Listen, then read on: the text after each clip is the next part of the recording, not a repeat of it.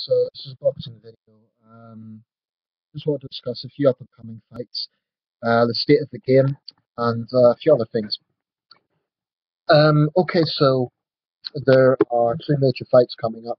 That is Klitschko versus Fury and Canelo versus Cotto.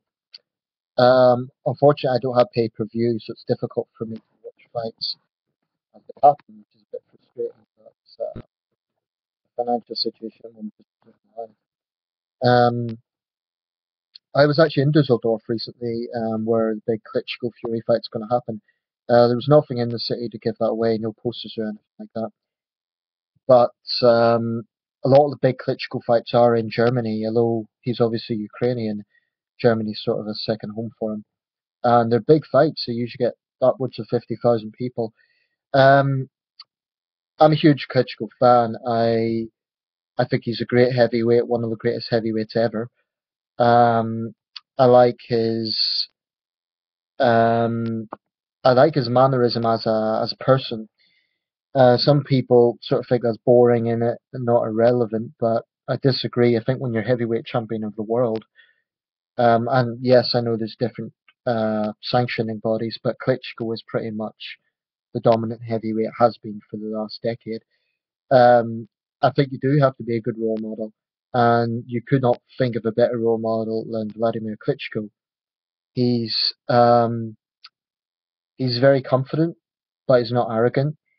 He is respectful. He never trash talks. Well, all of this stuff is kind of stating the obvious, but he reminds me a bit of Matt Schmeling in some ways. I sort of can't really explain why, but I associate the two together. Um, anyway, Fury, young fighter, very able, very powerful, and unbeaten. But that's always a danger, I think, with guys who are unbeaten. There's that sort of unswavering confidence, which is almost dangerous, because very, very few fighters retire undefeated. There's only been a small handful. Marciano, of course, Calzaghe, of course. Only a very small number of others, Sven Otka. Um, so even great fighters have losses. That's something that Tyson Fury needs to realize. He also isn't really learning from previous Klitschko opponents. Now, Fury makes the point that he's a different sort of fighter, and I would concede that he's more than just a regular contender. I think that Tyson Fury will give Klitschko a real fight, especially given that Klitschko is getting older now. You have a young, strong, powerful um, fighter who unusually is taller than Klitschko. So I do think this will go the distance.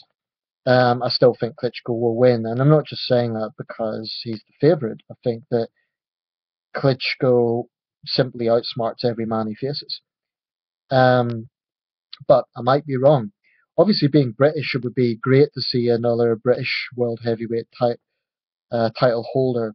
Since Lennox Lewis, that would be great. If Fury can pull this off, he will definitely be in contention for being one of the greatest British heavyweights ever. I mean, the man who beat the man, that will really be an accolade to be proud of. Um, I know we shouldn't assume that just because a fighter is cocky, that means he's going to lose. Muhammad Ali was cocky, and he basically backed up his cockiness.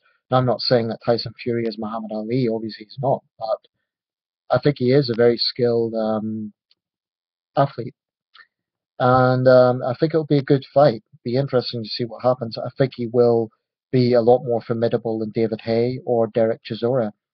Chisora especially was a very able contender, but I think Fury is probably the best heavyweight Britain has seen, possibly since Lennox Lewis, and I don't say that lightly. Um, so it will be an interesting fight. I won't be able to watch it on the date. There's been postponements, obviously, because I'll just have to watch it on YouTube months later, which is unfortunately always what happens. If Fury can beat Klitschko, it will be one of the biggest upsets, I think, for a very long time, simply because Klitschko's had such a long period of unbeaten streaks. People say he fights bums and tomato cans, which are terms I don't like anyway, but if you look at some of the opponents, a man like Alexander Povetkin is not a tomato can. Is he an all-time great? No, but nor is he. You can't dismiss guys like Alexander Povetkin, whom Klitschko dominated. The same with Kubrat Pulev. Um, so it's going to be interesting to see what happens. I'll probably make another video after that fight.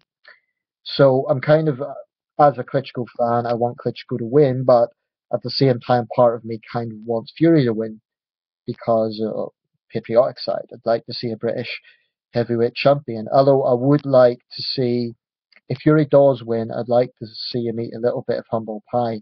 There's nothing wrong with being confident, but too much. The thing is, I don't think Fury's a bad guy. I don't think he's a genuinely unpleasant person. I think a lot of it's front.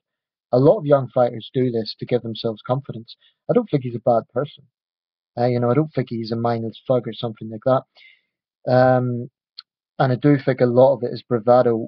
But the thing is, he is unbeaten, so he backs it up as well. It'll be interesting to see what happens. Um, Next big fight, Canelo-Cotto.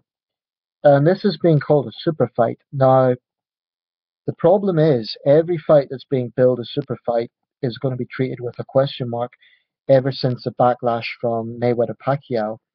I don't really need to go over what happened there. The whole world waited for that.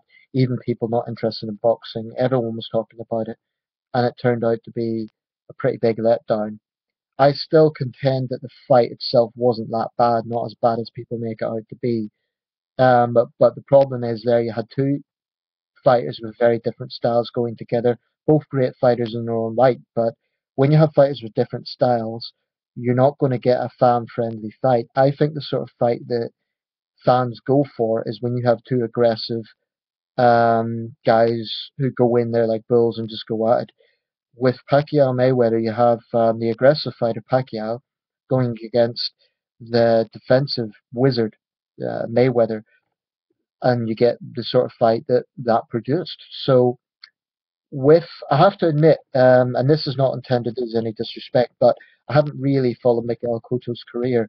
I know he's world ranked, highly respected. I think he's definitely he's definitely a Hall of Famer. But admittedly, I haven't followed his career very much. I haven't seen many of his fights, so I can't really comment in detail. I've seen a lot more of Canelo's fights. There's a whole Puerto Rico Mexico thing in there, so that's going to obviously bring a lot of excitement. Um, that'll go back to the days of Chavez and guys like that. I do think it'll be I'd be surprised if it wasn't a pretty exciting fight and a pretty action-packed fight. Um, if I had to put a prediction on who would win, I would say Canelo, but it'll be very close. The reason I'm saying that is A, I've seen more Canelo fights, um, but I would never underestimate Cotto. I guess I'm slightly biased towards Canelo simply because I've seen more of his fights, and honestly, that's the only reason. If someone has a compelling argument for Cotto, I'd absolutely listen to that argument. Um, Either way, it's going to be interesting. If Canelo wins, I think he will have a very good claim to be the next, superstar of boxing to succeed Mayweather. People say Golovkin. The thing about Golovkin, he's obviously a force of nature. He's a very formidable fighter, but he's in his 30s.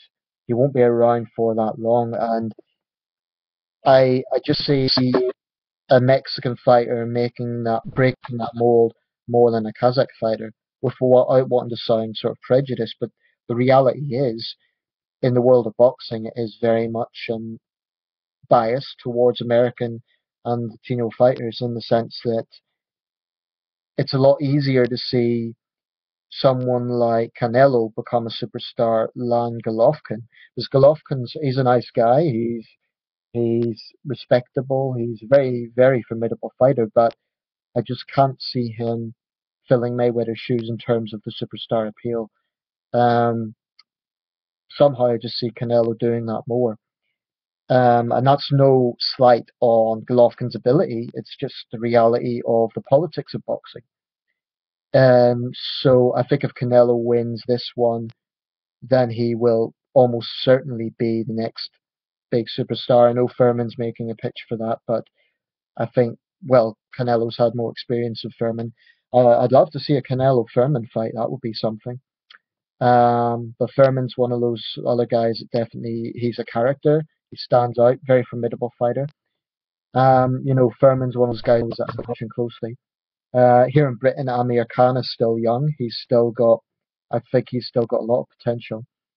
Um, Quick word about Mayweather Pacquiao. I haven't spent a lot of time watching the video or anything like that, but I've seen that Pacquiao's calling for a rematch. I'm a huge Pacquiao fan, but I think he's not being realistic with that.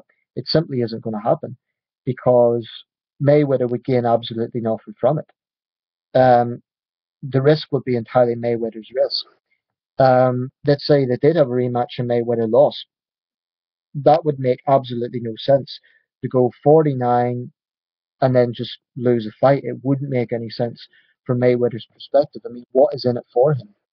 Even if people say he's motivated by money, even if he got 75% of the purse, Pacquiao got 15%, but sorry, 25%. I still don't think Mayweather would go for it because he knows it's too much of a gamble. If I was Mayweather, I wouldn't go for it. Um, People will say he's running and all the rest of it. Um, I mean, I said at the time that Pacquiao fans, and including myself in this, were being a bit naive to kind of expect Mayweather to go in there and suddenly change his style. Why would he? If he has a style that works, if that defensive style wins fights, he's not really going to care if people are bad mouthing him on a computer screen. He's a multi-millionaire. He's famous. He's undefeated. He would lose. He's got so much to risk by taking a rematch with Pacquiao. It just wouldn't make any sense whatsoever. Um, I think on this occasion, Mayweather means it when he says he's retired. He's got no reason to fight anyone else. He's paired with Marciano. What reason has he? There may well be that push to get 50-0, but I think if he does that, he would take a much less formidable opponent than Manny Pacquiao, especially given that Pacquiao was fighting with an injured arm. They say Pacquiao was fighting with full strength. That's a real risk for Mayweather. Why would he do it? So I don't know whether Pacquiao's doing this because he wants some sort of redemption from the fact that it's a loss. You can argue about the details, but a loss is a loss. Or whether he's doing it because his fans are pressuring him to do it. I don't really know why Pacquiao's pushing this. Um, and don't get me wrong, I'm a huge Pacquiao fan. I have a huge amount of respect for him, but I think he must know himself deep down that it's not going to happen. Um, okay. Finally, bit of an overall analysis of the state of boxing. Um, with the rise of MMA over the last 10, 15 years, the contention has been the is in decline. I really don't know about this. I think it comes from the fact that traditionally the heavyweight division's always sort of been the golden division. The 70s, for example, and the 1990s were golden years for the heavyweight division. I don't actually believe that the heavyweight division has declined. I think it's simply a bit less interesting because it's been dominated totally by two brothers, and now just one of the brothers. So as much as I'm a Klitschko fan, I do agree that it's slightly less interesting than say the 70s or the 90s. But you have guys like Deontay Wilder, who are up and coming. There's a few British prospects. Dillian White could be someone to watch. Anthony Joshua. Um, I don't think the heavyweight division is necessarily in decline. I think it's simply less interesting because when it's dominated by one person, I mean, it must have been a bit like this in the 1930s when Joe Louis dominated. And look what happened. It never went away. So I think it's something similar to that. I mentioned earlier, I see Klitschko as a bit like Max Schmeling. I see some similarities with Joe Louis as well. I'm not talking about fighting style. I'm talking simply about the dominance factor. Um, Boxing isn't going to decline. This is the thing. Boxing has been around, well, since ancient Greece, but modern boxing has been around since 1681. 1681. That was the first recorded fight uh, in the modern sense. 1681. It's not going to go anywhere. It will have down periods, but it isn't going to go anywhere. And another thing, I think where there's criticism of the sport, it's unfair to attack fighters who, in my opinion, are doing what they have to do. If there's criticism, it should be levelled at the governing bodies. The fighters have no say in that. So it's unfair to say, oh, you're less of a champion because there's five other champions or whatever. Um, I think there's more pressure on fighters today because in the old days, there were fewer governing bodies. So, okay, you could argue that they had to, well, I would say it's harder today because if you get a championship, it isn't really respected because there's other, there's something, at the moment, there's something like 56 different title holders, including all the divisions. Some of them are hardly even household names. So, I think it's unfair to blame the fighters for that. They've done what they've had to do. They've won fights. They've done everything they've had to do. They can't fight guys who aren't there if they're at the top of their division. So if there's blame to be levelled, it should be levelled at the governing bodies. I think there really needs to be a consensus in boxing. They need to have some agreement, and there needs to be some sort of mergers between the big governing bodies. Otherwise, MMA is going to surpass the sport, and I don't really want to see that happen. I'm not saying this to disrespect MMA fighters. They've got guts to do what they do. They're they're fighters, but I think that MMA simply hasn't been around as long as boxing. It doesn't have the cultural weight of boxing. It doesn't have the history of boxing. You simply can't compare the two in terms of for example, the cultural impact boxing has been absolutely massive. Um, I don't think that MMA is going to surpass boxing. It may equal it. It may, MMA is going to be around. That's obvious, and then the world of boxing needs to accept that. But you know, uh, one point I'd like to make. There was a controversial thing happened recently, and that was that Ring magazine announced that they're going to put Ronda Rousey on their January cover. I, like many Ring readers, take issue with this, and it's not because she is a woman. It is because she's not a boxer. It's a boxing magazine. They may as well stick a wrestler on there. Um, as for Ronda Rousey, well, she's a formidable fighter from what I've seen. I'm not particularly an MMA fan, but she comes across as pretty arrogant. I've seen her gloat over opponents, and this, I don't have much time for her attitude. I think I don't think she's a good role model, and she's kind of being trumped up as feminist icon. Um, I don't have much time for that, and I don't have much time for her. I'm not taking away her achievement. She's a very formidable athlete, but I don't think she's a good role model. I think she's arrogant. I think she's pretty obnoxious, and she's come out with some pretty sexist statements against men as well. So yeah, I've not much time for her, and I think Ring is making a big mistake with this. If they want to, showcase women's boxing, put Cecilia Brækhus on the cover. She's the number one ranked woman boxer in the world. She has been for a long time, so it seems surely it's a slight against her when she is a boxer. Um, and I wouldn't have a problem with that because although it's a male-dominated sport, there is women's boxing, so it shouldn't be overlooked. Um, and incidentally, I've not got any sexist inclinations on this. I've seen women fight in the tournament I was in, and they absolutely fought like tigers. So I take nothing away from them. But if Ring's trying to make some sort of politically correct statement, it's going to backfire. Um, I mean, she's not a boxer. That's the bottom line. That's it really. So predictions: I think Klitschko will win. I think Canelo will win, and I don't think boxing is going to die. Let me know your thoughts. Thank you.